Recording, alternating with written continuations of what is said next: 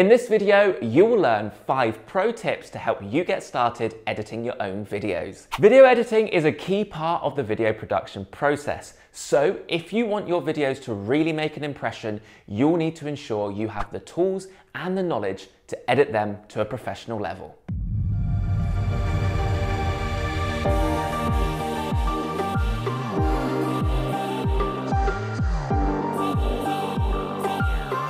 Hi, I'm John here at Spiel Creative. Before we get started, make sure you click the subscribe button and hit the bell so that you'll get notified every time we upload a video to help you with your video marketing. If you're just starting out and have no experience editing videos, then you've come to the right place. Getting started with video editing can seem intimidating. There's so much to learn about editing software, codecs, frame rates, PC specs, and that's not even taking into account the hours of practice you'll need if you wish to hone your craft. But remember, editing is an art and not a science. So the best way to learn is to simply jump in and start experimenting. But before you can roll up your sleeves and get your hands dirty, you're gonna need something to edit with. So our first tip is invest in the right equipment. There's no two ways around it. Editing videos takes a lot of processing power. So purchasing a fast computer is by far one of the best investments you can make when starting out. Without one, you're going to end up pulling your hair out as you struggle through crashes and exceedingly long render times that can really take you out of the flow. Now, beginners often ask, what's better, Mac or PC? But this question is a bit misguided. Both Macs and PCs are perfectly capable of editing videos. The only difference between them is the software that's available on each platform. Many programs like Adobe Premiere Pro and Avid Media Composer are available on both, but Final Cut Pro is a Mac exclusive. So if that's your preferred software, you'll need to get a Mac. Instead of worrying about deciding between a Mac or a PC, you should prioritize the hardware specs of your computer. So here are the most important factors to consider. The processor, also known as the CPU, the amount of RAM, your hard drive storage capacity and rotation speed, and finally the graphics card or GPU. When it comes to CPUs, the Intel Core 9 is by far the best choice, and it's truly the only reliable option when it comes to editing 4K or higher resolution video. Unfortunately, that high performance comes with a hefty price tag, so be prepared to shell out some cash for one. If you're not going to be editing 4K, you can save some money and get away with using an Intel Core 5 or Core 7. But we'd recommend investing in the Core 9 so that you have some room to grow. Now, as far as RAM goes, the more you can afford, the better off you'll be. The bare minimum you'll need for reliable editing these days is going to be around 8 GB. But even that's a bit low. Ideally, you'll want something with around 16 GB of RAM or more. Of course, you'll need to make sure you have room to store your footage. So we recommend getting a computer with at least 512 GB of internal storage space, as well as an external 1 TB scratch drive to store your footage on. Keep in mind that the higher resolution of your video, the more storage space it will take up. 1 minute of full HD video at 30 frames per second is only around 130 megabytes. But the same footage in 4K is a whopping 375 megabytes. You'll also want to make sure your hard drive has a fast rotation speed, but this won't be a problem with most modern drives. That said, we recommend you use a solid state drive, also known as SSD, to ensure a quick and stress-free editing experience. Now, your GPU isn't as important as the other items on this list, but we recommend getting an NVIDIA GTX 1050. If you're planning to edit 4K video, an upgrade to the GTX 1660 or higher is worthwhile and will make your editing workflow even faster. But of course, this is just our advice. There are plenty of other options out there, so be sure to do the right research first. Well, that's your video editing equipment setup. Now, on to our next tip. Tip 2, choose the right software. With so many great options on the market these days, it's really hard to go wrong no matter what software you choose. In the end, the right choice will be based on your own personal goals and preferences. So I'd encourage you to sign up for some free trials, look up some tutorial videos on YouTube for each software, and play around with each of them to get a feel for which you like best. Today, the standard is to use a non-linear editor, or NLE. We at Spiel are big fans of Adobe Premiere Pro, and I highly recommend it to aspiring editors. It's very popular in the industry, so it's generally pretty easy to collaborate with other editors and video makers when using it. That said, you'll also want to look into Avid Media Composer, which is widely considered the industry standard NLE for enterprises, broadcast networks, and big budget film and TV studios. There's also Final Cut, a Mac exclusive, which has shifted its focus a bit more towards the consumer market in recent years due to its ease of use.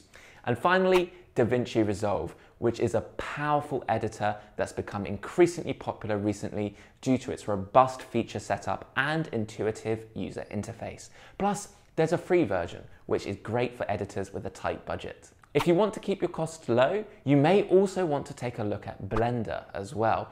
While it's primarily a 3D modeling software, it does provide editing tools that can be used for regular video as well. So that's your editing set up and your software chosen.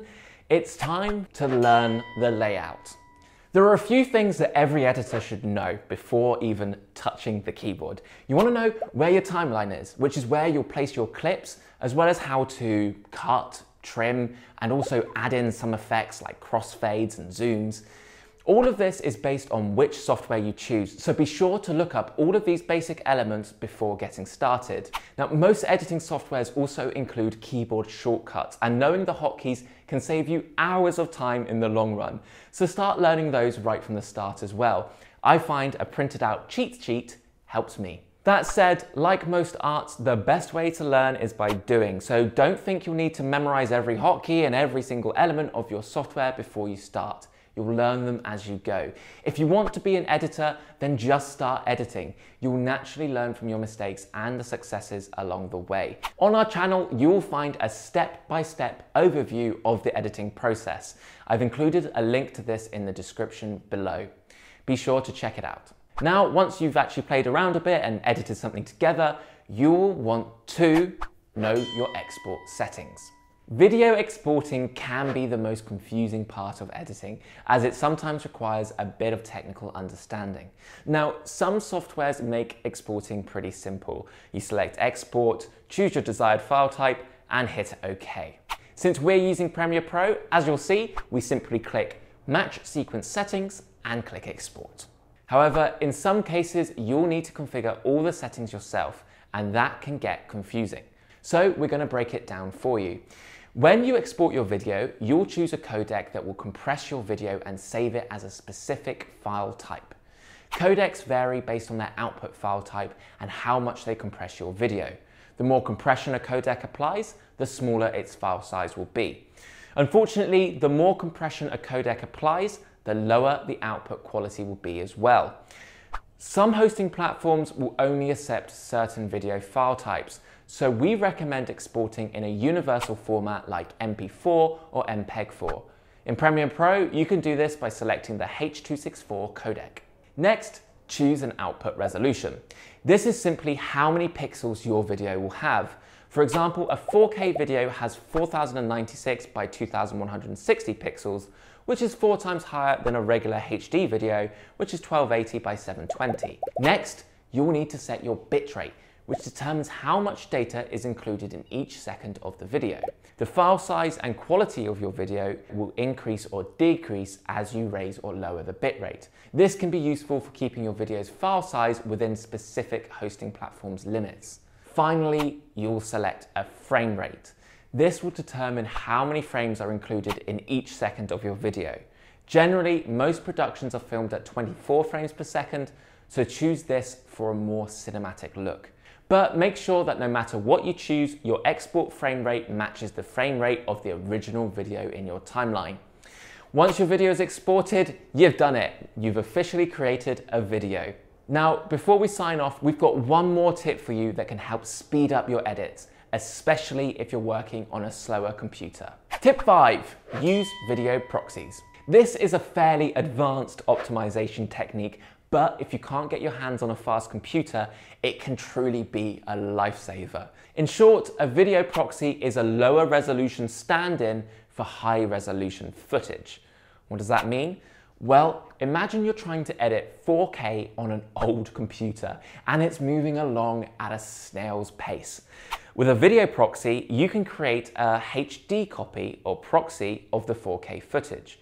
You'll make your edits on the HD footage, which is easier on your computer, and when you're ready to export the final version, you'll simply swap back to the original 4K video, and all your edits will still be there without having had to edit the 4K footage directly. You can use proxies with many modern editing softwares, so look up tutorials on Google or YouTube if you want to try this out for yourself. And that's about it. With these tips in your toolbox, you should be able to start your editing journey off on the right foot. Remember though, the key to becoming a great editor is to edit, edit, and edit. So get out there, start editing, and don't worry about making mistakes. We hope you found this video to be helpful. If you have, don't forget to like, share, and subscribe. If you've got any further questions about video production, you can always reach out to us at www.spielcreative.com. Goodbye for now.